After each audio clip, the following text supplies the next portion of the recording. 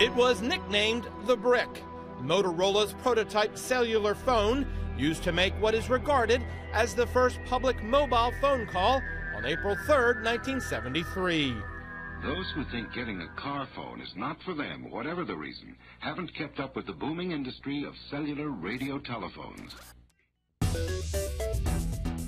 But a business was not yet sparked.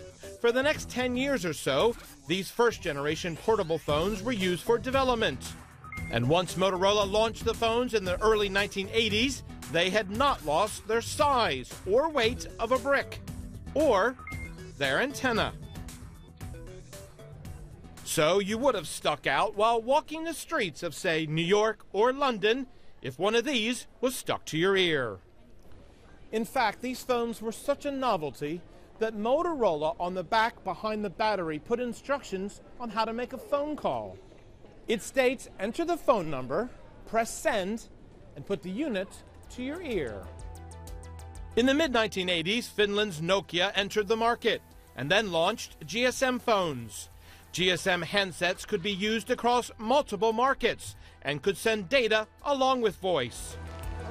Then the antenna shrunk along with the battery, and ringtones, texting, all became part of our shared experience. By the millennium, we had faster 3G phones, and mobiles entered emerging markets, bypassing fixed lines altogether.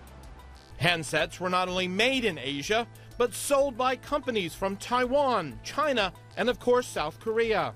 Get that picture within picture up. Steve Jobs and Apple enters the market, and everyone had to have a smartphone. Video, social gaming, cameras, apps, and more apps. And now, 4G rolling out. Wireless networks to give us content on steroids. So, where will these devices take us in the next 40 years?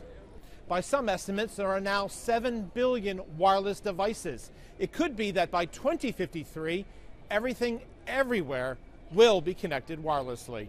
Jim Bolden, CNN, London.